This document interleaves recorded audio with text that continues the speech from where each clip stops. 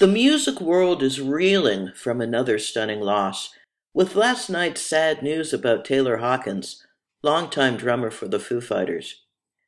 Back in the early 90s, we used to bump into Hawkins, usually in front of the vending machines, at downtown rehearsal, this old warehouse in a decaying section of Los Angeles that was converted into rehearsal space for local bands. Hawkins was always cool and friendly, and we were happy to see him soon make it big.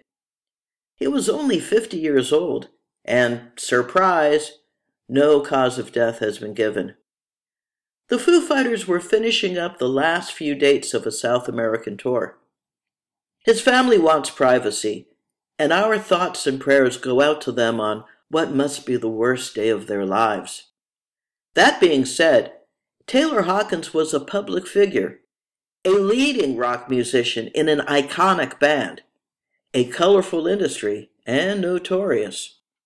But in this case, we will probably never know what happened, whether the Star Whackers were at it again, or the Red Scarf Brigade, a sudden onset heart episode, or possibly fentanyl, a miserable poison which has claimed the lives of Prince, Tom Petty, and so many others.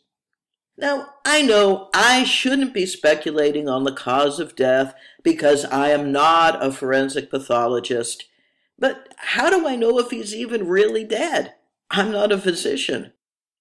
And just what is life and death anyway?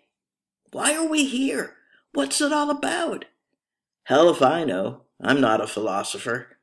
But I do know that things are getting weirder by the day on this third stone from the sun, and the heavens are rocking out a whole lot harder. Rest in peace, Taylor Hawkins. After Arts, out.